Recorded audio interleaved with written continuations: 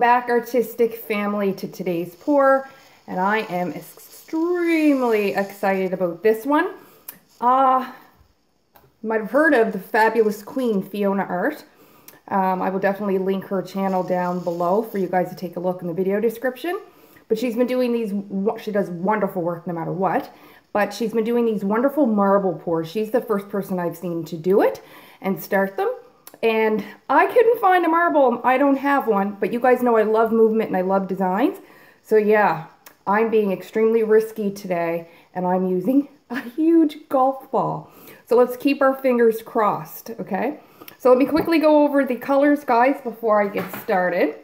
So, you see here, I've got my gorgeous metallics minus the black and the white, so I'm using lots of them, which make me happy. The neutral color palette, we're related.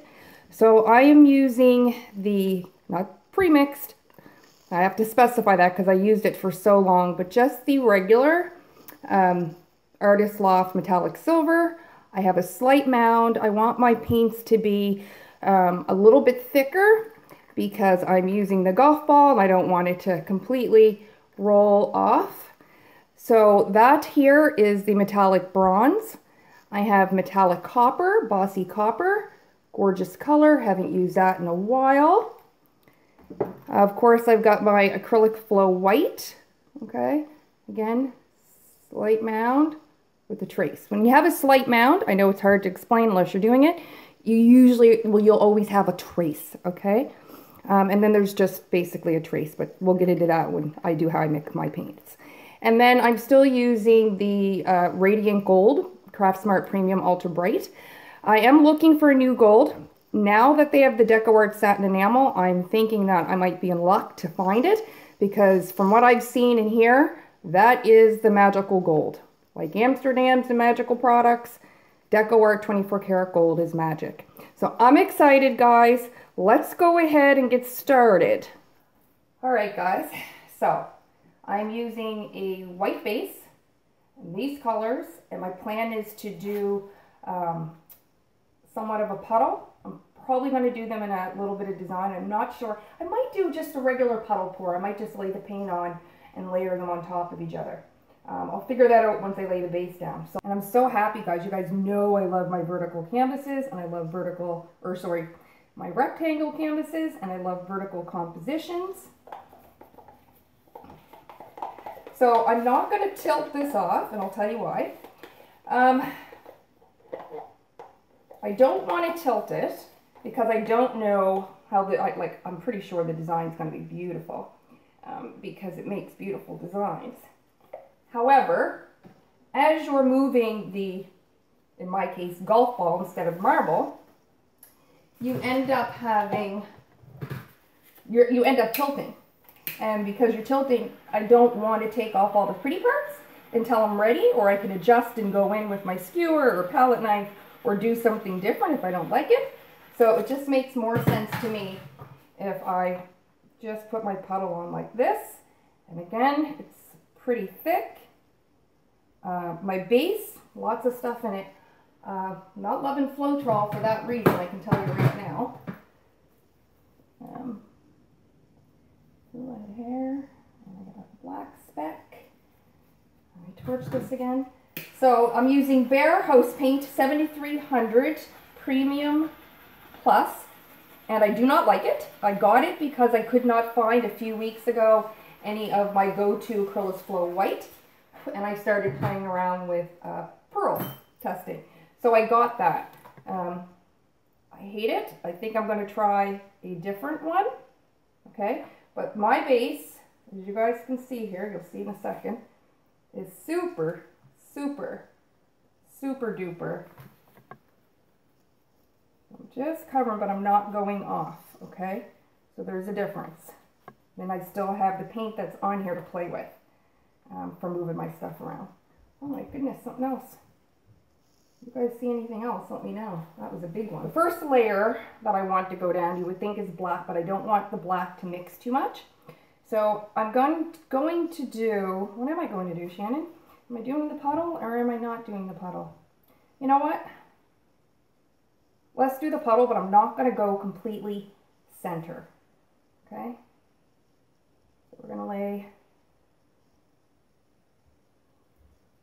just one puddle of the silver. Okay, I'm just going to move that around just a bit, just to stretch it out a bit. Okay, and then we're going to go in a bit of the white. That's titanium white. And then we're going to go in, nope, we're going in with the black. Okay, my goal is to have that black trace and move all around so it adds that extra contrast to all of the colors. And we're going to use that gorgeous bronze. And as you guys can see here, or I'm not sure if you can, but I didn't have the same amounts filled up in these cups. Some of the colors are very bossy and some are not. And so I'm aware of that. So you only need to use a little bit of the copper and a little bit of the gold.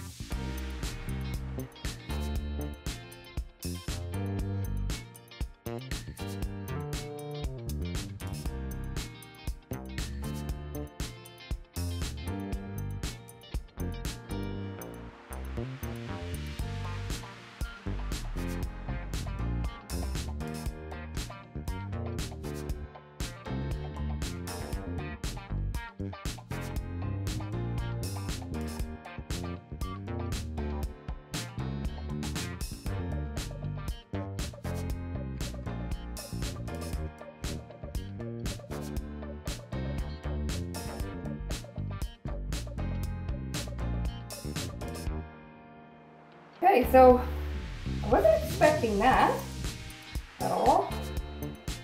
Move these around. Okay, so the base paint, absolutely. Over here really quickly. It's definitely a lot thicker. It's another reason why I have a hard time judging with the Behr. I don't measure, and I just find that I can't get the right consistency. I'm liking this design so far. So because my base is a lot thicker and I thought that I had everything all copacetic, as you guys can see here, a lot of my design, the lines are going really squiggly. And that's okay because you guys know I love movement and I love that. Some people don't, I do. Look at bossy copper. It's not bossy right now, is it? I don't see it at all. And the other thing I don't like about the Behr, but I understand because it's a satin enamel and why so many people use it for pearl pours, cloud pours, etc., is you can always see the light striations of your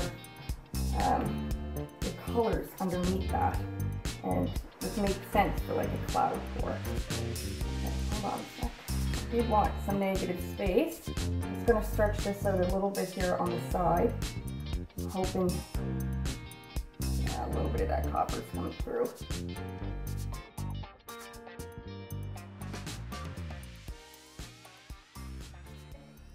Who else is surprised?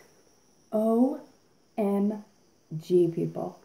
OMG. Look at the boatload of cells and lacing I got in this golf ball pour of all things. Now, yes, you guys, I've used Behr house paint, and I did mix it with Floetrol, and of course, the Behr Satin Enamel, and those two are often used for pearl and cloud pours because of their properties, and they work. And as you can see here, when I'm talking about the Behr, the darker paints, mainly the black, sunk underneath, it looks very milky is what the Behr paint does.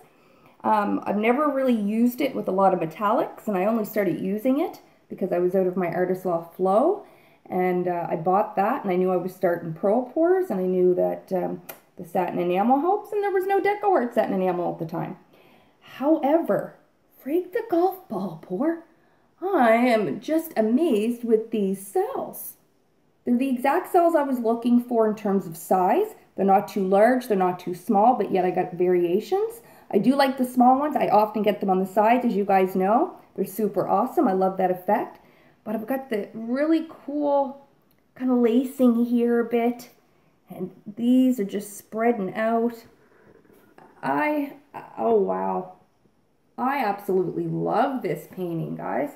I absolutely love it. Now, down here, well, some of you might think it looks a little funky, but I think it works with the composition.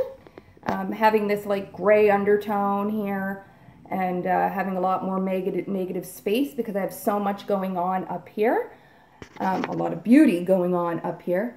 But yeah, I love things that pop out of nowhere, that are different, but have interest. Don't forget to like the video, share, and comment. And if you're not part of the artistic family, please click that subscribe button and hit your notification bells so you can join and you don't miss any videos.